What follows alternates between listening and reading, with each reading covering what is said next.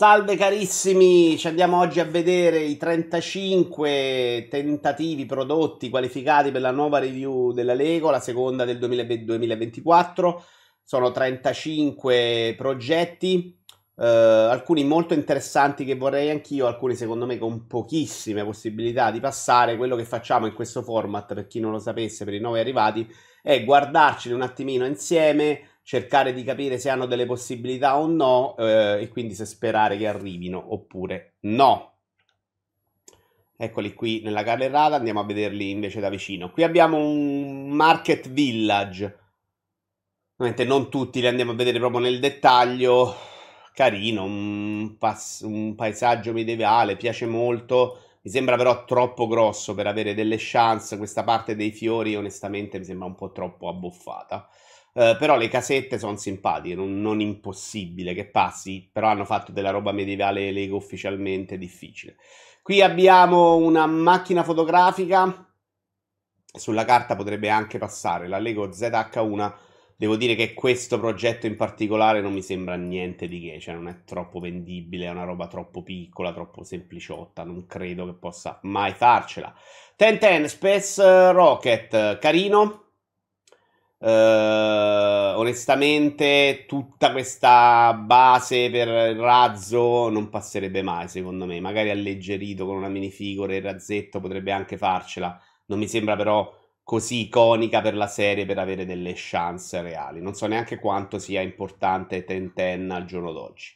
Qui abbiamo un Working Image Projector, molto bello, Magic Lantern, però qui tra l'altro fa vedere anche che fa delle immagini, quindi vedi, con dei set Lego, pensata molto bene, un bellissimo set, probabilmente io potrei anche comprarlo. Ma cosa mette dentro? Delle lenti, cioè funziona con delle lenti, con dei pezzi Lego sta roba? Ok, non so esattamente come funziona, ci sono un sacco di pezzi dorati che a Lego non piace troppo fare. È una roba fighissima, boh, difficile che passi realmente, però è veramente una figata incredibile, non l'avevo visto così nel dettaglio. Poi bisogna capire esattamente cosa ci hanno messo dentro. Qui abbiamo idroelettrico power plant, questo non passa mai, è carina per carità di Dio. Bellissimo tra l'altro questa roba dei lampioni qua. Veramente bella, però perché uno dovrebbe comprare una power plant idroelettrica? Un set che tra l'altro deve costare 300 euro perché è pure gigantesco. Non passabile secondo me. Bello ma non passabile. Qui abbiamo una popcorn machine, sinceramente la vedo difficilissima, non è brutta, però è passata quella delle caramelle o dei gacha, non mi ricordo esattamente qual era. Anche questa dei popcorn non la vedo facile, però simpatico, è un bel progetto. Qui abbiamo invece uno impassabile. Mercoledì Lego ha appena annunciato una roba del genere con le baby doll, non farebbe mai un Lego Adidas con lo stesso tema che è il suo. Bob Sold Tugboat. Non so se è una licenza in particolare, perché non so cosa intenda questo Bob. La nave è molto carina. Vedete anche dei dettaglietti. Non impossibile, però la vedo difficile perché è un progetto comunque abbastanza costoso. Loro faranno quest'anno la nave quella grande per Lego Icons. Boh, secondo me non si mette bene, però brutta non c'è, perché no? Lisbon Tram, set piccolino. Mi sembra poco proprio appariscente l'idea più che il set. Perché è una roba da Lego City con un tram. Cioè, perché farci una Lego Ideas per il tram di Lisbona? Il set è simpatico, però secondo me non si piazza proprio, non è vendibilissimo al grande pubblico come Lego Ideas.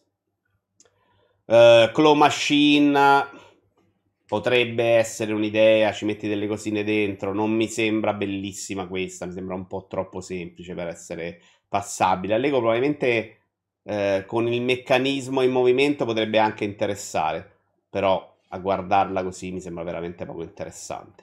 Qui abbiamo The Tennis Match, ancora anche qua, bello, veramente una roba bella da mettere insieme ai modulari, c'è il campo da tennis, veramente figo, però troppo grande secondo me. Alto veramente presentato bene, guardate che belle foto che ha fatto questo il progettista. Però mi sembra una roba che come modulare è una roba troppo grande, troppo costosa e non può esserci. Cioè il palazzo da solo non vale la pena, poche chance gli do. Pioneer, CDJ, 2000 Nexus multiplayer, sono bellissime queste cose che vedo spesso sulle Gadias. Io per esempio me la comprerei, anche se non me ne farei nulla. Secondo me non c'ha mai l'appeal per essere messo in commercio e passare quindi questa revisione. Tra l'altro con una licenza che devi andare a pagare a Pioneer, è una roba veramente che capiscono in pochissimi. Figa, però non è poche chance. Blacksmith, Wild West... Potrebbe essere come, non so, mi sembra questo mi sembra più passabile. Sono i 7 che passano nel i Kickstarter, diciamo, di Bricklink, molto più che come Lego Diaz. È anche molto grande, non mi pare. Scusate.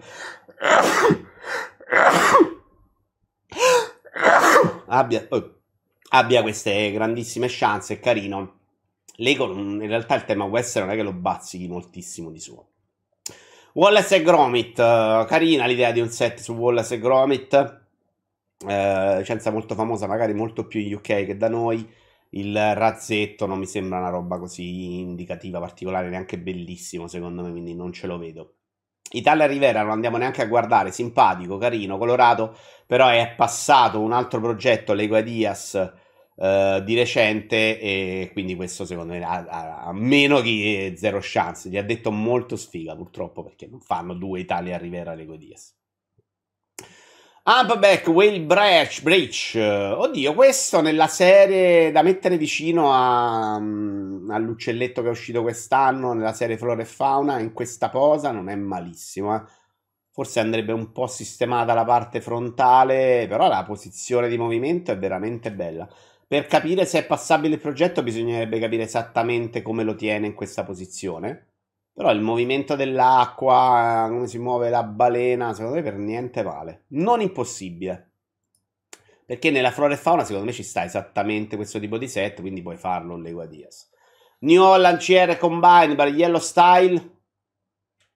Set da Lego Technic, non ce li vedo proprio a fare un Lego Ideas su una macchina agricola. Carino il set, molto simpatico, però non è uscito niente del genere fino adesso e non la vedo probabile.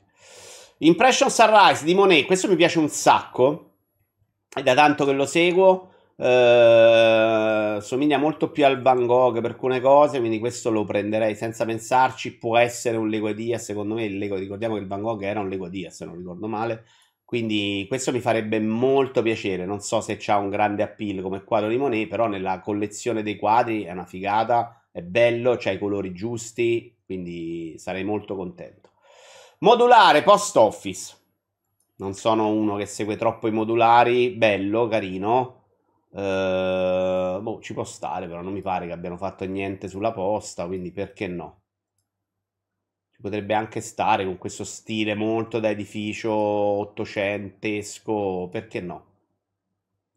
Quindi sì, io dico che questo è difficile che passi come Lego Diaz, però è una roba non da bruciare. The Hero Giant in the Forest. Il film io non l'ho visto, ammetto questa ignoranza.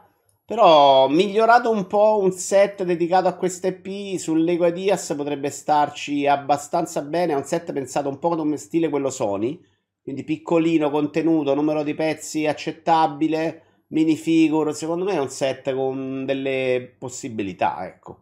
Bisogna vedere poi sempre tante cose, però non è una follia, è comunque un tema molto amato, The Iron Giant, un cartone molto amato, non impossibile. Impossibile invece questa Vintage Radio, seppure sia più bella di quella che ha fatto uscire la Lego. Mi piace proprio più il progetto, l'idea della radio classica piuttosto che una radio anni 80 del K, però è la stessa idea con una radio diversa e non passa mai, ahimè, mi dispiace. Bella però, molto bella. Io, se per quello che vale, preferisco questo. Snoopy Campfire di Boss of DOS 64. Non è un grandissimo progetto a guardarlo. Migliorato, potrebbe uscire un set a tema Snoopy carino. Non è neanche bruttissimo, molto semplice. Pochi pezzi. Un po' aggiustato, migliorato la parte del fuoco con qualcosina che gli dà un po' di movimento. È un tema che Lego Diaz potrebbe abbracciare senza grandissimi problemi. Qui abbiamo un Walkman, signori, io lo aspetto da tantissimo, questo è un bel progetto, forse meno bello di quello che vedemmo tanto tempo fa, però questo mi sembra assolutamente giusto da passare. Se non passa e il Lego odiano la Sony, odiano i Walkman, non si spiega se no, perché oppure lo stanno facendo per i Guardiani della Galassia, una di queste deve essere. Mi piace, la cuffia non è il top secondo me, ma tutto il resto è assolutamente in linea, lo compro senza neanche pensarci. The Lawless of the Voyager, NASA Voyager, non lo so. Set piccolo con una idea, fai vedere tutta. C'è il Voyager, ma c'è anche tutta la costellazione. In realtà, come Lego Adias, non è impossibile che passi una roba del genere, ma i pezzi sono proprio pochi, pochi, pochi, pochi. Quindi devi fare una roba da 10 euro. Un gift with purchase puoi farci così, non molto di più, secondo me. Tetris Solid. C'è anche il creatore di una minifigure. Non lo so, mi sembra una roba troppo costosa. È un set gigantesco perché lui fa tutta la scatola, che era forse una versione di Tetris all'epoca, non lo so cosa voglia ricreare. Carina l'idea dei pezzettini, però secondo me non è giocoso, non costa un miliardo e non frega un cazzo secondo me a nessuno di avere un set Lego di Tetris, se non una roba un po' più celebrativa, forse più piccolina, più espositiva di questa roba qua. Per me mai passabile. Avatar, The Last Airbender, minifigure su Avatar, anche questa licenza molto famosa, non mi pare sto gran set, sto gran progetto. Il fatto che sia passato però potrebbe voler dire che c'è grande voglia di Avatar, quindi te lo reinventi un po' per venderlo e ci fai qualcosa. Non lo so, questo non esprimo giudizio perché non saprei proprio quantificare la licenza di Avatar. Questa è la famosa Anatra, che è molto famosa per il mondo Lego. Fatto così un progetto, secondo me, con tutti questi pezzi, questa roba non passa. Devo dire che però mi piace anche molto, potrei anche comprarla io. Riadattata piccola, forse sì, ma mai così con tanti pezzi. Secondo me Lego non la venderebbe mai così, da 18 più. Non è una roba che può aver senso. Molto bello questo Floating Sea Otter. Questo, per esempio, anche tema flora e fauna, è carino. Piccolino, c'ha un bel movimento. Potrebbe funzionare. L'animale è simpatico, viene reso simpatico, carino, insomma, divertente. Boh, qualche piccola possibilità. Bisogna proprio capire un po' con la serie Flora e Fauna cosa farà Lego, perché in realtà non abbiamo notizie oltre il primo set. E vedremo in futuro. Questo è l'Arsenal FC The Invincibles. Ovviamente scusate la mia pronuncia, non è fantastica. È un pezzo di stadio con tutte le minifigure della squadra. Questo dovrebbe essere il vecchio stadio dell'Arsenal. Non lo so. Non mi pare passabile. Credo che anche la roba degli stadi sia andata un po' a morire. Ah, di una stagione in particolare.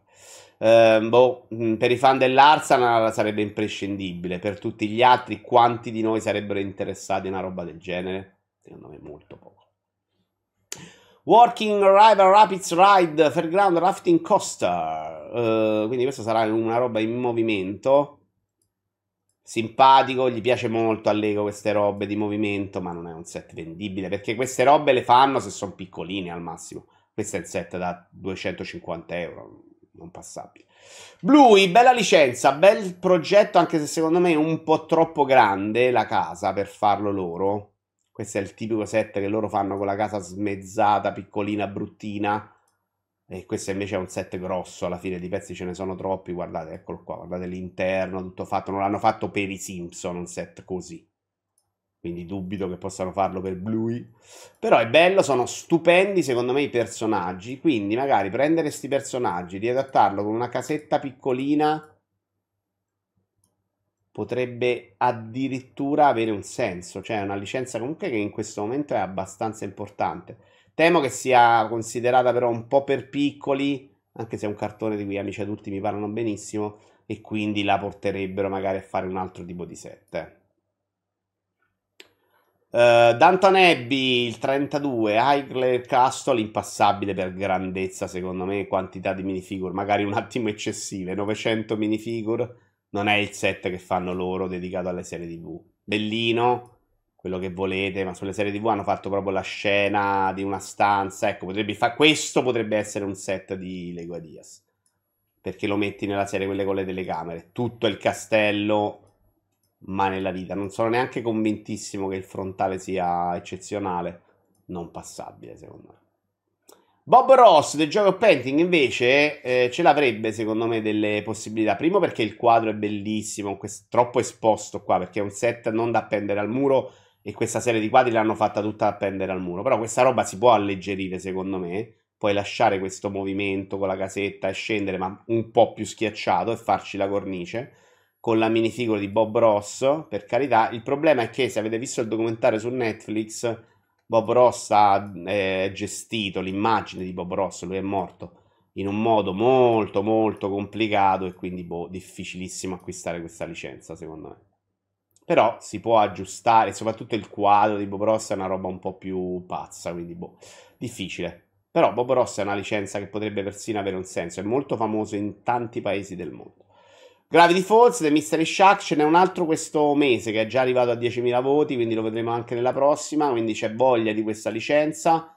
Mi sembra anche questo un pochino troppo grosso, però anche qua non esprimo il giudizio perché non so quantificare la licenza, non la conosco per niente. L'altra più o meno mi sembra linea, forse è un po' più bello l'altro, quello che è passato adesso. Se la licenza è importante, il set mi sembra giusto, è grandicello ma non enorme, togli un po' di roba, secondo me ci puoi stare dentro senza problemi. Vedremo, vedremo. Non lo so, non so proprio giudicarli questi quando non conosco la licenza. Questo invece è sui Coldplay, Music of the Space World Tour Diorama. Progetto non presentato proprio in modo eccezionale, praticamente il palco, il tour, eccetera, eccetera. Le 4 minifigure. Potresti fare una roba alla Beatles, boh, non so se i Coldplay possono smuovere per arrivare a un set Lego, boh, vediamo, è una roba che non mi dispiacerebbe onestamente, più per le minifigure che potrebbero generare, avere magari una roba sugli Oasis, avere altri gruppi super famosi, perché no, Rolling Stone, eccetera, eccetera. Però al momento non l'hanno cavalcata questa roba dopo i Beatles, quindi difficile credere che possano spingere ancora.